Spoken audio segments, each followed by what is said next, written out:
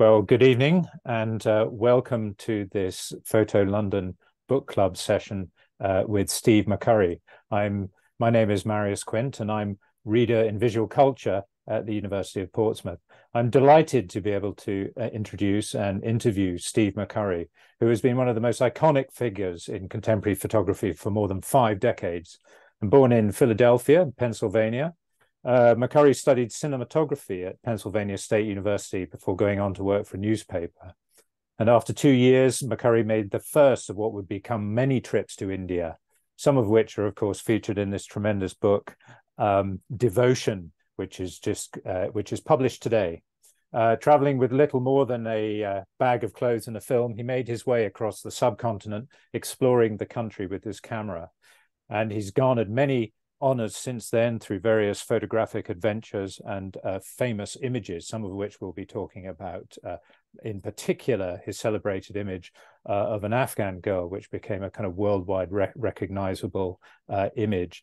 McCurry has been recognized with some of the most prestigious awards in the industry, including the Robert Capa Gold Medal, and most recently, the Royal Photographic Society in London awarded McCurry the Centenary Medal for Lifetime Achievement.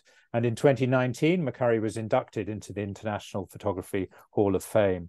So I welcome you, Steve, and we look forward to having a really fascinating and indeed illustrated conversation. So I wondered if I could begin by asking you about some of the most memorable moments of your life and career to date, Steve. Well, it's great to be with you today. Memorable moments in my life. Well, I guess I'd have to mention the birth of my daughter. I know that sort of sounds kind of corny, but that was kind of a big deal. But I think certainly early when I was trying to get a foothold in photography and freelancing and all of that, I think, and I'd already been to spend time in Afghanistan and Latin America. I found myself in India, looking for a place that I thought could tell great stories. And in that 2-year period, I happened to find myself in Afghanistan. I wandered in Afghanistan. And I think that was really pivotal in my life, in my photography. And it was a story and a place that I've spent the last sort of 30 plus years traveling in and out. Somehow I really got passionate about that country and the people. A lot of friends went back, and the story kept changing, evolving. I always wanted to go back and sort of update my files and my work. So I think that was a turning point. But there's so many moments and places and people I've met in this life. I think back to the Gulf War, this sort of environmental catastrophe, which the entire region was engulfed in this smoke and fire from the hundreds and hundreds of oil wells that were on fire, and it was epic. It was a kind of this. It was like this sort of biblical proportions of this disaster. And the Gulf, the Persian Gulf and Iraq and Kuwait and Saudi Arabia were all polluted around this time. So that was an amazing, important story that really was so profound. It's often said that photography informs memory, or modern memory, and the way that we tend to recall things in terms of images, both collective ones, shared images, news images, and also personal ones, sort of private photographs and so on. Do you recall moments in your life in terms of that iconic memory? Iconic memory of which moments again? Well, any moments. Do you tend to think of your life in terms of snapshots of photographs? Think of them and in terms of images in that kind of photographic way. I remember all the pictures I've made. I remember being there at the time, what I was going through, the struggles with the light and with whatever the situation. So yeah, they're all very vivid. I mean, the pictures really conjure up those memories of difficulty and sometimes triumph. Sometimes you things work out perfectly, and it's like, this is incredible, this is amazing. Other times you're struggling for days or weeks to try and find a way into the situation, get permission to go here, go there, and then voila, something wonderful happens, and you, or you not, or sometimes you decide that the time and effort isn't worth that particular. So it's always a gamble. Is trying to figure out, where do I invest my time and my effort. But the pictures, many of the pictures that I've used in that books and exhibition are really kind of, the memories are very vivid. And I look at the picture, I remember the people and how we related to each other and all that. So it's a great diary. It's a great way to remember my travels, what was important, because so that's a great thing. Well, thank you. I'm sure the audience is eager, as I am, to see some of the images from the Devotion book and project. And so I will just ask for the first of those to be pulled up and put into presentation mode. So here is the cover. Perhaps you'd like to just tell us in general a bit about the project. What were your motivations and thinking behind it? It's a project that spans many places and many years, clearly, and the quality is a very moving book, I found, very touching. But perhaps instead of me talking about it, you should talk about it, and perhaps tell us a bit of the ideas behind it, and also maybe some of the particular images. Well, I think this is for me, one of my most important books. I think this is, the qualities found in this book, the devotion, are found all over the world. It's not just it's everywhere. And I think the book explores the impact and evidence of devotion in action. People who go to a place or with a loved one or a relative or somebody who's devoted to preservation of the planet and environmental causes, and or maybe animal welfare, human rights. Devotion can take kind of many forms, and it manifests itself in many different ways. But it's basically selflessness, empathy, compassion, loyalty. But again, it's this involves action. Somebody who's my father was a perfect example of devotion. He was completely devoted to his wife, who was sick, and he was loving and with a sense of humor, and would do extraordinary things to try and make her comfortable. So it was kind of a devotion of love. But I think of people that are devoted. I think of the man who started the emergency hospital project in Afghanistan, other places, emergency. I think he exemplifies devotion. I think of Mother Teresa. Anybody who goes to a place and works with lepers and sick people, you really have to respect, that kind of, devotion. And or a doctor, Doctors Without Borders, International Rescue Committee, or the Red Cross. These are often doctors and nurses who could have a very comfortable life in the suburbs, make a lot of money, but they're off in these places, Ukraine or wherever, Afghanistan, and they're trying to, work with injured people, sick people, and it's just a remarkable devotion they have to their fellow man and to humanity. It's really so I think the book is about those kind of people. Of course, it's also the cover here is monks in Myanmar and Burma who are practicing their Buddhist faith practice, and they come here and they're praying, not to that rock. They're praying, about the world and their practice, and it's kind of a meditation.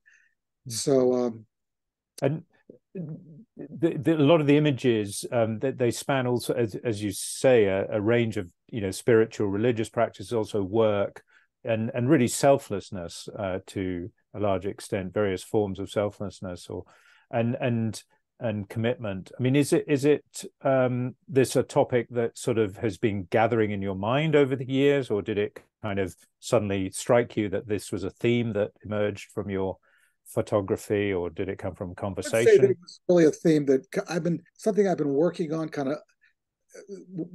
of unconsciously for the last 30 or 40 years. I go to places and I was drawn to these kind of people, the Albert Schweitzer type people who, comfortable doctor who was, concert pianist potentially. And instead of having this comfortable life in Europe, he went off to work with disadvantaged people who needed help. So photographing those kind of people, following those kind of people. And eventually I saw this emerging in my archive as a topic that I had been following all these many years. And it might be interesting to put them all together and take a look at how they worked as a book. Well, let's maybe take a bit of a trip through some of the remaining images. So we have this second image. This is Brazil. This is in Brazil, yeah. This is in Brazil. I think there's pictures from all over the world. Yeah. So how do you? One of the questions that comes out from an image like that of the Brazilians, the Brazilian church. How do you kind of take a photograph and keep it natural? Because obviously you're there, and the people will realize you're taking a photograph. I mean, how does that? And yet, they're unguarded moments. Yeah. Well, before I was in this area for about 2 weeks, and I knew I wanted to photograph, the community and all these different aspects. And so I went to this church, and along with my translator, we asked the priest if we could go in and photograph during the service. And then before the service, he made an announcement to the congregation that we have a photographer here. He's working on this project, and he's going to be photographing in a very respectful way. So I photographed for, I guess, the first 5 or 10 minutes. When he was speaking, I wasn't photographing. Then at the end, for the last sort of 5 or 10 minutes, I photographed again. So I was just trying to be unobtrusive. But he had made an announcement to everybody that I was there photographing. And obviously, if there had been any objections, I would have stopped or whatever. But everybody seemed to be okay with it. Fantastic. Could we have the next couple of images? If we skip the Golden Rock one, and so this is in. Oh, this is Angkor Wat. Actually, Angkor Wat, yeah. These monks were living in the background, off on the left, at a monastery, and they were coming and going. They happened to rain that day, and I was under a roof. And as they were coming up, I photographed them from a dry spot. But it's wonderful. Yes. Otherwise it's full of people, and it's great crowd graphically. This is, again, these are this is from the Shaolin School of martial arts, which actually started in China in a monastery. So there's this Buddhist roots to this martial arts school. And I thought this would be a great way to show these young men devoted to their craft, to their practice. I went and spent a few days there. And it was just such an unusual way of them exercising and doing their practice that I made many pictures from different things. I thought this was one that was more interesting and unusual. And the next one is Ethiopia. Yeah, this is Lalibela. It's this ancient medieval church carved out of solid rock. It's probably 500, 600, 700 years old. And Ethiopian pilgrims come all day, every day, and the women dress in this white uh, sort of dress uh, with this sort of flowing shawl, and they walk through from the church out through this passage, and it was this magical moment with this sort of the texture on the wall, and this woman almost looks like a bird or a butterfly moving through this doorway. And if we go to the next image, that's a very nice kind of visual description or pun almost there. Well, this is in Lourdes in France. I wish I could pronounce the name better, but it's a place where people come that are sick, um, and they come from all over the world. And I just, this old couple, that I don't know them. I didn't actually talk to them, but I can only imagine they had probably spent their lives together, and they were just walking on their way to sort of the cathedral, and it was just this really touching moment that here they are together, sort of at the end of their lives. They have this bond, and that word alliance. It just kind of all came together. And the way that the lines of the shutters all sort of pointing into the future, wherever that may go, and so on. It's got a real kind of harmony and energy about it. Mm-hmm. And the next image is in Mumbai, is that? Yeah, this is the Bandra train station. It's like the subway, the commuter track that goes from the suburbs. And every Friday they close off the road to cars, and they have these Muslim men pray, but the pedestrian traffic continues. And this I guess this Hindu woman had this load of these empty crates on her head, and she was just going about her work.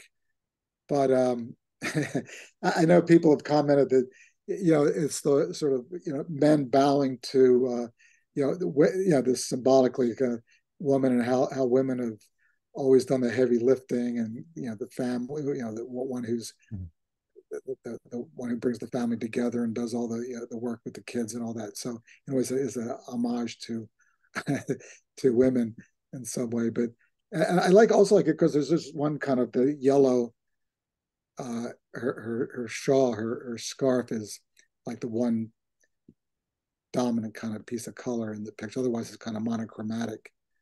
But it also, it's quite interesting that what comes out in some of your photographs is the coexistence of tradition, and religious practice, but also modernity as well, and commerce and so on, which this shows quite well. What about the next image, which is that India? Just the last one. I went back to that same location. I'm a big believer in going back to a place where you think has potential for a strong image, going back multiple times. And you go there, you work it, and maybe like in this picture, this man is paying his, again, it's this, paying his respects to his at a cemetery, at a shrine, not a cemetery, but a shrine for his ancestors. And I was with this community too for several days, and I would go back at different times of the day and take a look and see if there was any activity. I like one of the things I like about this picture. He's a semi-nomad. He's from a semi-nomadic tribe called the Rabari, and he's praying. His fingers and the flags have a nice sort of poetry to them, the way they kind of relate to each other. So that was one of the things I liked about that picture. This is in Gujarat in Western India. And the next image is a very different context, isn't it? Yeah, this is again, doctors and nurses and medical staff who spend their lives in devotion to humanity and making sure we're all the compassion they bring to their work is very important. This is a preemie baby who it's kind of touch and go at times at this age when they're underweight. And I always loved the fact that this newborn child has this sort of smile and a sense of defiance. I'm going to survive and joy and perseverance, and in light of the fact that the kids kind of touching out in terms of it's going to survive or not. I don't know if he was reacting to the cold stethoscope or who knows. Just as an image, because obviously we don't know, the child can't tell us, but this has a great expression, and the caring doctors there are kind of making sure that this kid's getting full attention and care. I should mention that if you look in the chat to our audience, if you look in the chat, you'll see an order form, or you can click on a link to order the book, Devotion. And also that, and I can see perhaps one question's popped up there already, but the Q&A, we do invite you for the last part of our conversation that we'll take some questions, select some questions from that. So please do put your questions in the Q&A box, which you can see at the bottom of your screens, hopefully. We've got a couple more images, Steve. We've got, this is Lebanon in the early 1980s. Well, this was a neighborhood in Beirut, which was being shelled by the Israelis, and this conflict at this point had been going on for some years, in fact. But again, this mother devoted to her family, her daughter, trying to have a normal life, trying to make dinner, and it's the background is this devastation, which you can only imagine what the other part of the neighborhood looks like. And we're seeing these images now from, but this is sort of the, 40 years ago, I guess. Yeah. And indeed. And the next one is, I don't remember the place where this was taken. Former Yugoslavia. It's another couple, coming home after working in the fields and in the barn, and they're heading back to their house. And again, this, you look at the couple, they have this connection, and you can only imagine what their life has been like. He looks a little bit hunched over, and I'm sure walking up that hill is not easy, but she's despite her load of corn in the bag, she's still trying to encourage and help him get up the hill to go home. It's also the landscape. It looks, well, it might not be autumnal, but it certainly looks like the end of the day, and the kind of the waning of time and so on, and you have that sense of oldness in the landscape as well, don't you? Yeah, it is the day, sort of last light. Again, with a very slow color film. Very difficult to work at that time of day. You're kind of wide open at a slow shutter speed. But yeah, so again, this is very kind of monochromatic, but I love the emotion and the obvious love and caring that they have for each other. And beautifully understated as well. And we've got about 3 or 4 more images. So just talk us through these.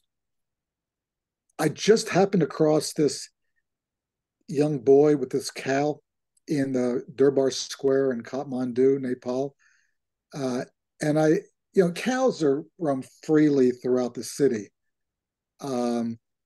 This particular cow and the boy had some sort of relationship. Maybe he was, it lived with the family. Sometimes cows kind of roam around kind of freely, but certainly these two had a connection, and I just they felt so comfortable. It was a really unusual. I've never seen anything quite like this, where the cow was sort of nuzzling this young boy, and both very at ease with one another. Um, it's hard to, and of course, uh, in Nepal is primarily a Hindu kingdom. Cows are revered and sacred, and there's beef isn't available to eat, and you don't know, they're not slaughtered. If you hit a cow with your car, you got a serious problem on you. And the next image is of a place that is unfortunately etched into many minds. This kind of Auschwitz-Birkenau complex in Poland, which was a death camp, and people from all over Europe were sent into these camps to be exterminated. So there's a group of Zen Buddhists who do workshops and Zen workshops here, and they meditate in the barracks and on the track, and it's a very kind of the feeling when you're there and knowing what happened, it's just overpowering. And it's this image is quite distinctive in the way that this is one sort of figure there that's kind of almost intervening in that infamous railway line. Yeah, that's a good way of looking at it. Yeah. What about the next image, which is South Asia, I presume? In Chiang Mai. Oh, right. Thailand, yeah. The whole story of elephants, well, around the world, but in places like Thailand, and they unfortunately they're sometimes used for rides for tourists, and sometimes there's baby elephants are taken away from their mother for commerce or for circus or some sort of commercial usage. I really encourage everybody in the world not to take elephant rides, because this isn't a natural thing, and they're kind of beaten into submission.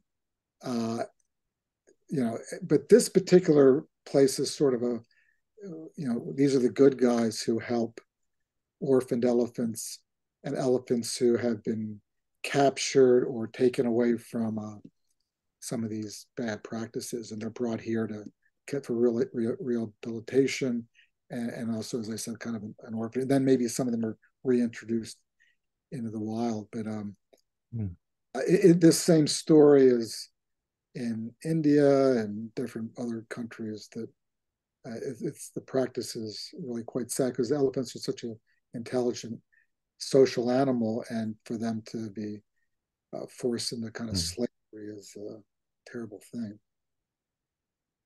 Thank you. And the last image that we've got is quite a private setting. So what strikes me that you've got a mixture of very kind of public open spaces, but very private settings. Could you maybe just tell us a bit how you handle that situation? There's a few other images in the book as well that are these very intimate moments. There was a project that was undertaken to distribute medicine and for AIDS patients, and they selected several countries for this pilot project, and they gave the medicine for free for willing participants. We were part of the project to publicize it, to make a documentary on it, and so certain people were asked if they would agree to be photographed for this project. So this family agreed. We had 5 or 6 families who agreed, and as the treatment progressed and whatnot, I was able to document their life. I was there like every day, and I just was able to have full access to their lives. And of course, we developed a friendship and all of that. So it wasn't just photography; it was this personal friendship component to it as well. So this man was, dying of AIDS. That was the situation here, and his mother was comforting him. So it's many of the images are about, in a sense, healing the world, aren't they? I mean, they do have a very strong element of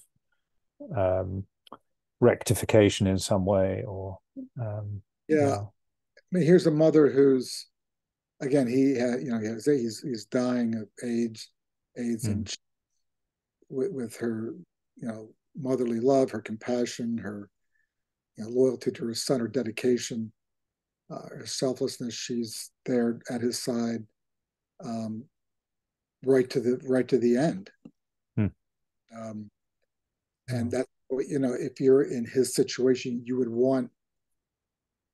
hope that there would be somebody there to help you and be with you and give you company, and all of that. So, I mean, it's like a very touching time that I spent with these people. I mean, it was emotional. So all the photos are touching in their various ways, and I should stress there's over 200 pages in the book, and it really is a tremendous achievement. And it's that sheer span and variety that makes it, I think, very absorbing. So congratulations, Steve, on the publication, which again I'd say you can order from the link in the chat. We do have quite a few questions popping up in the Q&A. So we'll come to those, and I know that we want to perhaps devote quite a bit of the time that we've got left for doing that. But I just wanted to sort of one or maybe two of my own questions, Steve. Which one of them is that I teach photography students at the University of Portsmouth, and I wondered if you have any kind of career advice for them on becoming a photographer. What would you tell them, or what would you have told your 20-year-old self, perhaps? Yeah, I think I would say that, to really break it down into simple terms, it's going to take a lot of work, and you're going to have to work smart. You need to know great pictures, history of photography. I think you need to look at a lot of pictures, some of the wonderful pictures from the past, see how photographers handled light composition, what kind of stories they gravitated towards, so that you can learn from them. That's important. But I think practice, that old joke about how do you get to Carnegie Hall? Practice, practice, practice. I was the other night, and I wanted to stop somebody and ask them to see if they got the joke. Where's Carnegie Hall? How do you get to Carnegie Hall? Carnegie Hall is like, anyway. So that's sort of the kind of sums it up. Practice, hard work, and dedication, perseverance, and know, don't tell me that you're a young photography student, you don't know the work of Bill Brand or I don't know, Henri Cartier-Bresson or Ansel Adams or Dorothea Lange or Andre Cortege or Sy or on and on and on and on, because these are, I mean, it's just such a joy to go through their work. Irving Penn, to go through their work and see how they, how did they handle portraiture? If you want to be a portrait photographer, how did the greats do it? They're light. How did they? Somebody walks into your studio and says, "Okay, well, I'm here. Well, I got about an hour. What should we do? How do you want to? How do you do this?" And then it's up to you, the photographer, to take control and kind of find the picture somehow. So I think my advice is just work. You have to work. It Mm, almost has to become, photography is not like some professions where you kind of walk in at 9 o'clock in the morning, mm, leave at 5 or 6. It's a kind of a way of life. And unless you love it and have to do it, it's like, well, maybe I'll be a photographer, maybe I'll be a I don't know, sculptor, maybe I'll be a mm, sell carpets or something. mm, No. Then forget photography. Do it on the weekends. mm. Photography, if you absolutely have to do it, that if regardless of whatever income you make, you're still going to pursue it because you have that burning, in your gut that you got to do this. Then you're on the right. Then that's your path. Fantastic advice. Thank you. And music to my ears, and that, the importance of looking at other practitioners and past masters as well. Very much so.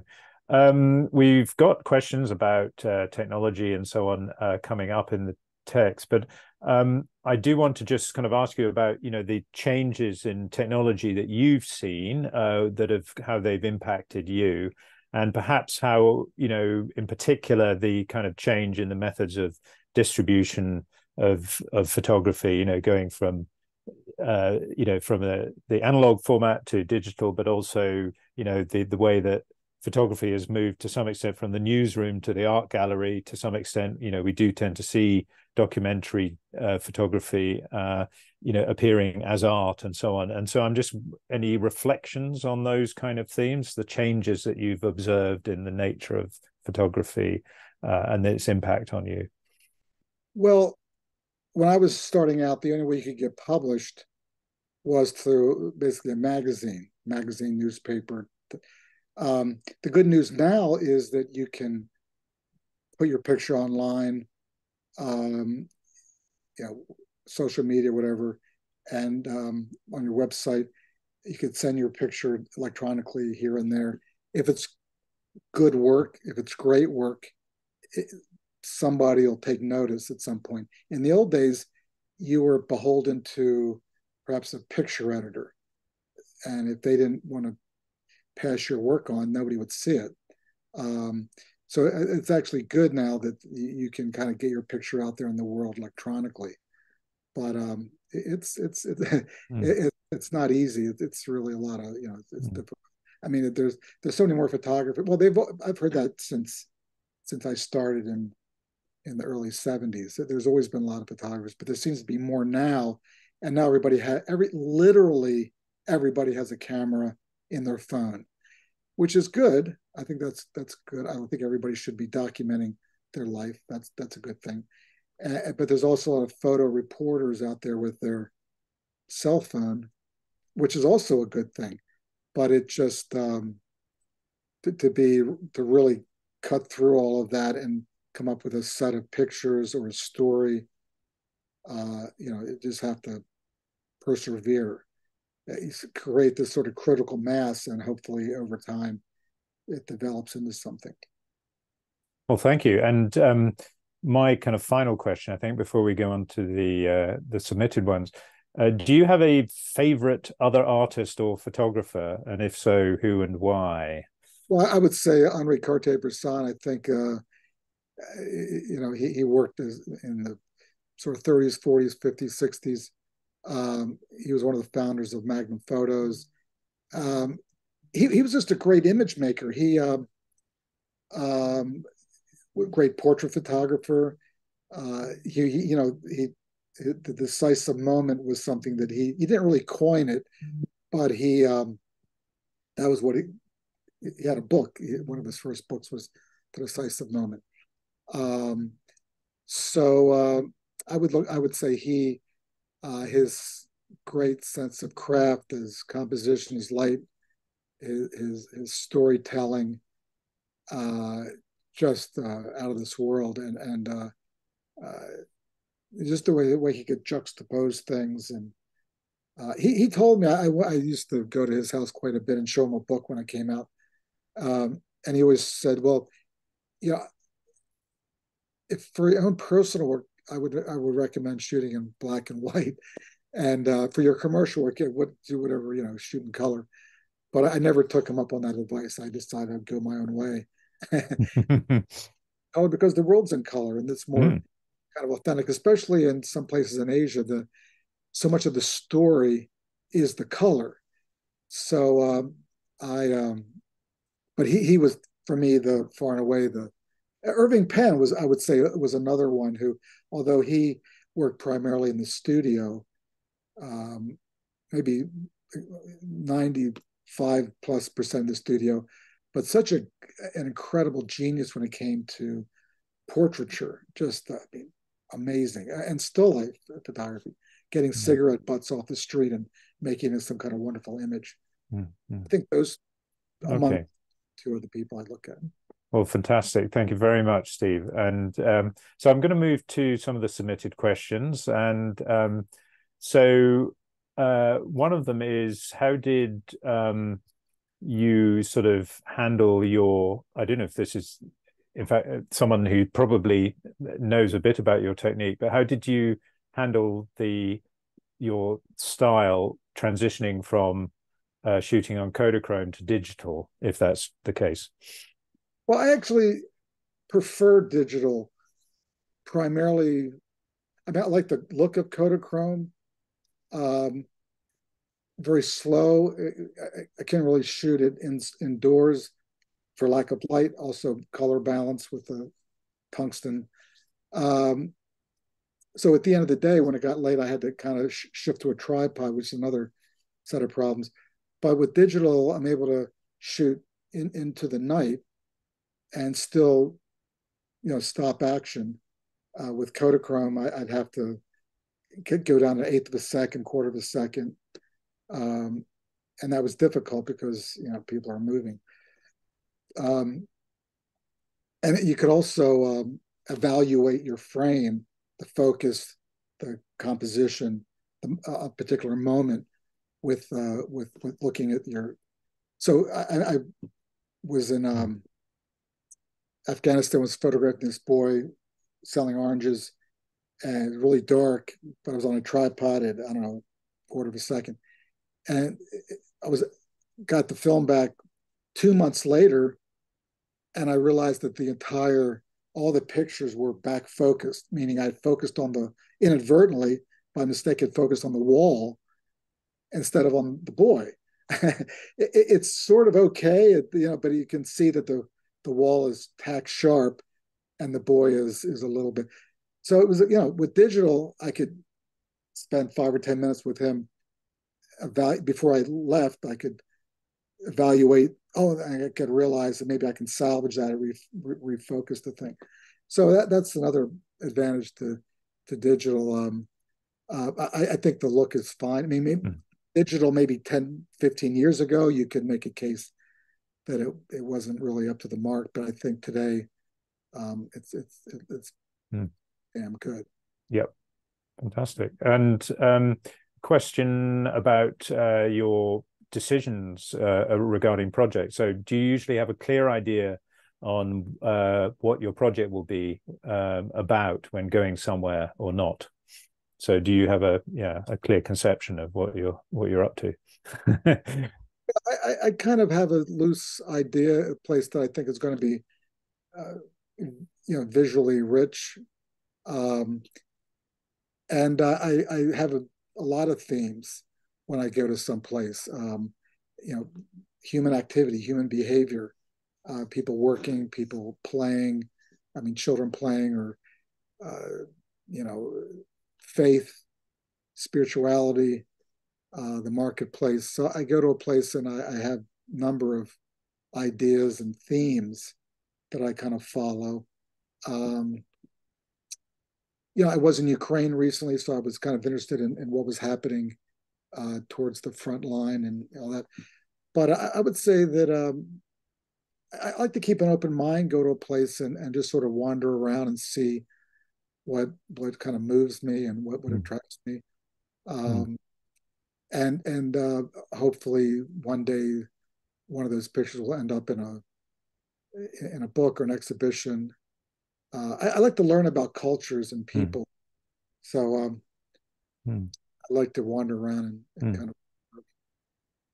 And I suppose somewhat related to that is the question, what's the longest you've waited for the perfect composition? Well, it's always a gamble. You go to a street corner, or you're looking out a window, or you're waiting for something to happen, and it's just a question: how important is this, and how much time I want to invest? And you wait and you wait and you wait. Sometimes something happens. Sometimes something happens and it wasn't quite right, so you kind of wait again, and then at some point you either just pack it in and say, "I'll come back tomorrow," or you say, this just isn't, actually, it's not worth the time, the investment Mm, and time. mm, My time would be better off somewhere else. So you kind of leave that. So, but I've waited for maybe an hour sometimes mm, for at a particular place, waiting for the light or waiting for something to happen in front of something and some mm, juxtaposition. But I'm not a very patient person, so sometimes after a few minutes, if I think it's not worth it, I'll just push off. mm. Good, thank you.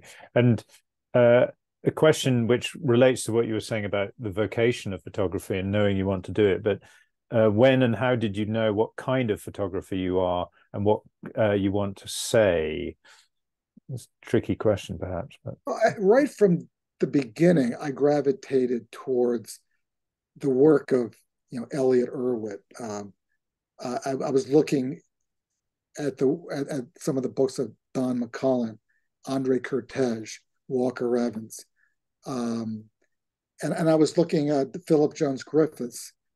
This incredible book called Vietnam Inc. He was Welsh, amazing guy, amazing photographer, um, and I gravitated towards that kind of humanistic documentary work, and I just thought, yeah, that for me that was the only direction to go in. So I kind of worked on my college newspaper, and then after that I got a job in a kind of a community newspaper, and then I realized that this wasn't fulfilling what I wanted to do, and I just started traveling, went to India, and never looked back. But there was no plan B.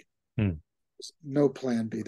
I was going to do this, whatever it took.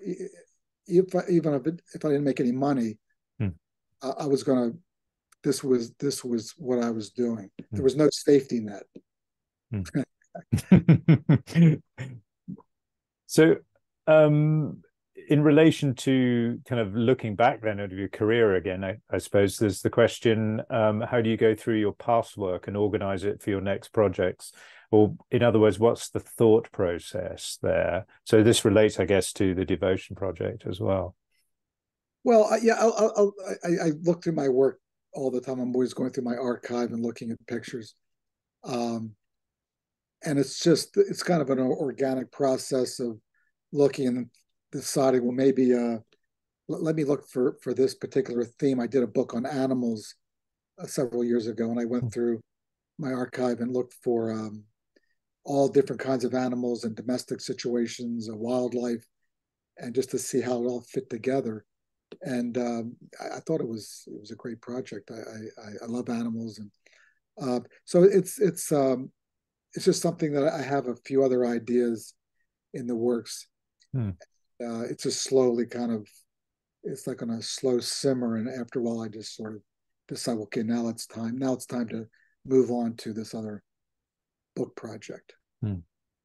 So it's kind of relates to another question that's been submitted, which is that are you personally aware of any patterns that emerge in your photographs, either in terms of the composition or the subject matter or the meaning in them? And do you feel it's deliberate, or is it something that you search for beforehand, or is it something you look at, you find retrospectively? Well, I'm looking for a particular story in the picture, some activity, some human behavior, perhaps. So I'm not really thinking about a style or this or that. I'm looking at it thinking, does this work? And just graphically, does it work? Does it tell a story? I'm not thinking about. I'm just going through the, my brain is sort of all these elements is kind of going at the same time. The color and but what's happening? What is it about this particular that's in front of me that moves me, that I think is that says something about the world that we live in? Sometimes just a little detail. It could be a crack in the sidewalk. It could be a dog asleep somewhere. It doesn't have to be some hugely, profound story. It could be just something kind of.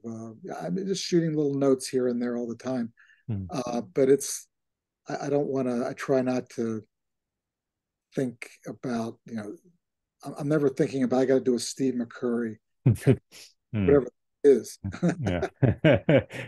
Try to look at something and say, okay, well, I love the story. I love what's happening in front of me. It's a couple, or it's something going on, and what's the best way to tell that story? Where do I crop the frame? What kind of lens do I use to tell that story? It's simple. I like something that's sort of more of a minimal kind of photograph in a simple pot, so it reads. Thank you. And relating again to, well, a couple of more technical questions. First of all, there's a couple of questions about editing, and certainly something that my students concern themselves with, editing software and so on. I mean, do you have any particular views on how that should be done or is done? Well, try and have a very light touch. I think that I think the pictures should the story should be the hero of the picture. I mean, an honest, something that represents that's authentic. But as soon as if a picture's too massaged, to me, you're looking at, now you're not looking at the story, you're looking at the technique.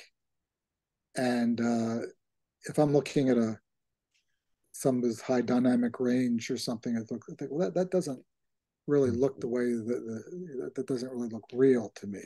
And sort of like, well, then they kind of get lost. And so I think it's keep it real, keep it honest, and just try and have the story be the hero, and I mean, certainly, certain areas of the picture need to be light or darkened, but it needs to be kind of done with a light touch. Okay. Good advice, I would have thought. But there's a question here about your famous photograph of the Afghan girl, Shabat Gula, which says, what film stock, ISO, aperture, and shutter speed did you shoot for your most iconic image? And you were in a shaded area when you took the photo. I've always wondered. So yeah, whether you can remember that, I maybe you do. Just as an aside, we keep in touch with her, I would say almost weekly. Yeah. So we're on the phone on WhatsApp calls. I think it was Kodachrome 64, the film. I was probably, if I had to take a while, because I was probably at like 2.8 at either a 60th or 125th, probably 125th. And there was a lot of light coming in from the side of the tent, a lot of light coming in. So it was just like that. There wasn't any filters, flags, reflectors, or lights. And what was in that tent is what you see in the picture. The color in the background's all. Thank you. We also had a question about whether you were planning to exhibit in London, but I know that Sundaram Tagore Gallery has a a branch in London, and of course as Photo London. So I don't know what the plans are in that respect, but yeah, well, I'll be talking to him and we'll see what he suggests. yeah, fantastic. And there's a couple of other images, questions. Let me just look through. Some of them are, they sort of fall into groups. There's a couple of questions about AI here. I mean, do you think that AI? I mean, I try not to think about it, unfortunately, but do you worry or think about that possibly taking over talent and effort? I mean, I don't really see that it impinges on your practice, but see, I think that I think people are going to want to see a real picture of a situation, a place, a real portrait that was the photographer and the subject got together and made this portrait. I mean, I don't see it any more than TV replacing, cinema, um, um, or painting going away because of photography. I mean, there was a lot of, I guess, back in the 100 years ago, they were saying the painting's dead now because is so I mean painting's alive. So I don't see AI. I mean, it's going to be a really big deal, and it's going to be used a lot. But I don't see, it really being a problem for. I mean, when you listen to the news, you want to get your news from the BBC because they have their reputation at stake. They have professional journalists, and we rely on them for honest reporting. We don't want to get some AI kind of making up news about this or the other thing. It has to be a real person that has, that has,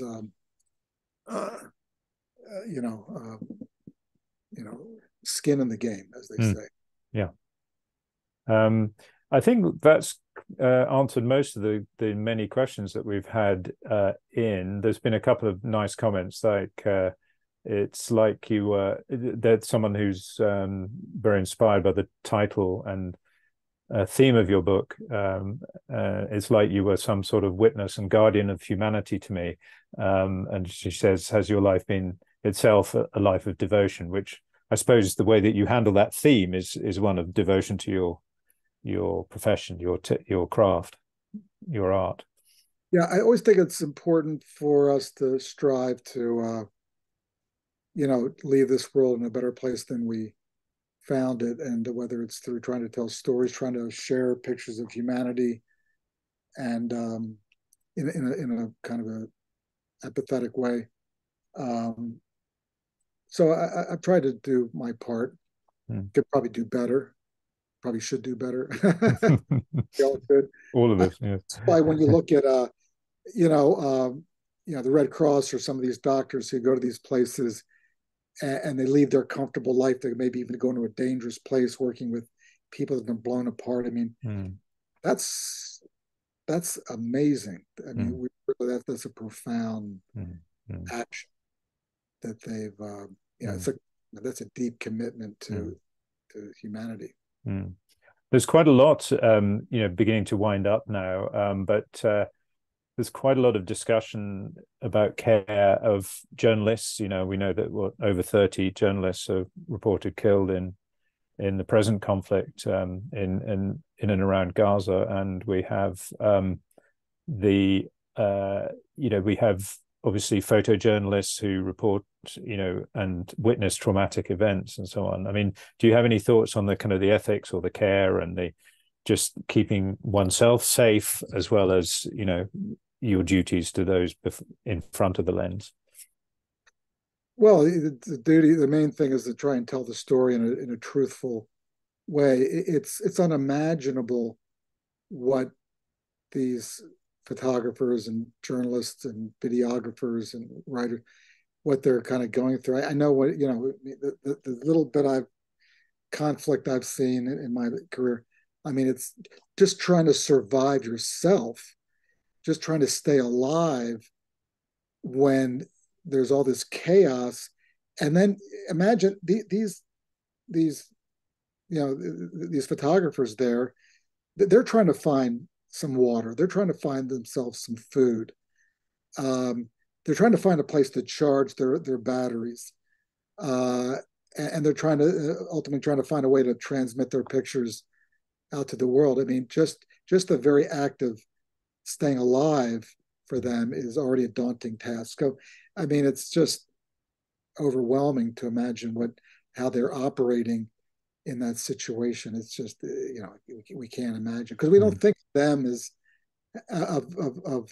also needing to drink and to eat, to sleep, and to with the technical part, and then the idea of being intrusive and photographing these people in front of you who are dying. It's a lot. It's a lot. It's a lot for them to.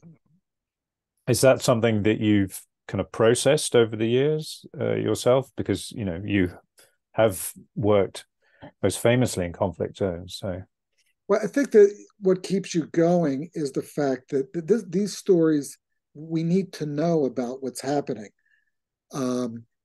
If we don't get the news and information from these people, then we're stuck with our governments telling us what's going on in the world, and that's unacceptable. I mean, we know that governments lie and distort. So that's what that's why you feel like this is a sacred mission to go and tell these stories, and and it's just certain people are built, it's sort of in their DNA to this kind of work. I mean, when everybody else is heading for the hills, certain people go in and want to do this kind of work along with the doctor. So but it's very important, and I think that's what kind of keeps you going, to know that you're there. It's terrible, but somebody needs to tell that story. Well, we're very glad and grateful for your devotion to your art and reporting and photography, and for going in there for us and showing us humanity in all its vulnerability and care, and coming out with, I think, in these troubling times, a message that is life affirming. And thank you very much for that, and humane. And I'm tremendously grateful to you, Steve McCurry. Congratulations again on a wonderful book. And to reiterate the point that you should be able to find the link in the chat, not in the Q&A, but in the chat. Thank you to the audience for all your very well put questions. And also thank you to Photo London and Sundaram Tagore Gallery for their staging of this event. And we wish you very well in your future projects, Steve. So thank you. Pleasure to spend time with you. Thank you very much. Thank you.